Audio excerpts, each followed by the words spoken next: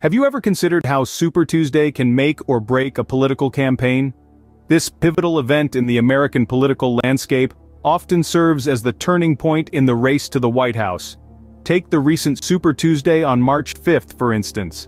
A total of 16 states and one territory held primary elections, with the political titans, President Joe Biden and former President Donald Trump, locking horns in a bid to secure significant delegate leads.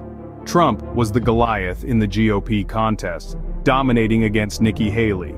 On the other side, Biden faced resistance in Michigan, but was generally expected to come out on top in most Democratic contests. Now here's a little trivia for you. Did you know that key states to watch during Super Tuesday include Alabama, Arkansas, California, Colorado, Iowa, Maine, Massachusetts, Minnesota, North Carolina, Oklahoma, Tennessee, Texas, and Utah? Quite a mouthful, isn't it? But let's dial back to the intriguing story of Nikki Haley. After a disappointing defeat in her home state of South Carolina, she vowed to continue the race. However, Super Tuesday had other plans, and the results led to her decision to end her White House bid. Talk about a plot twist. Interestingly, it's not just about the candidates. Voters, particularly suburban and black voters, play crucial roles in determining the outcomes. So, it's safe to say, Super Tuesday is a collective effort, a testament to the power of democracy.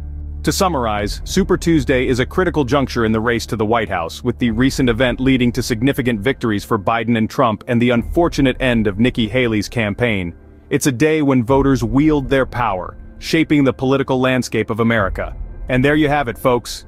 If you enjoyed this witty dissection of Super Tuesday, don't forget to hit that like button and subscribe for more bite-sized breakdown news insightful content. Remember, every like is a thumbs up for democracy. Until next time, keep those political spirits high.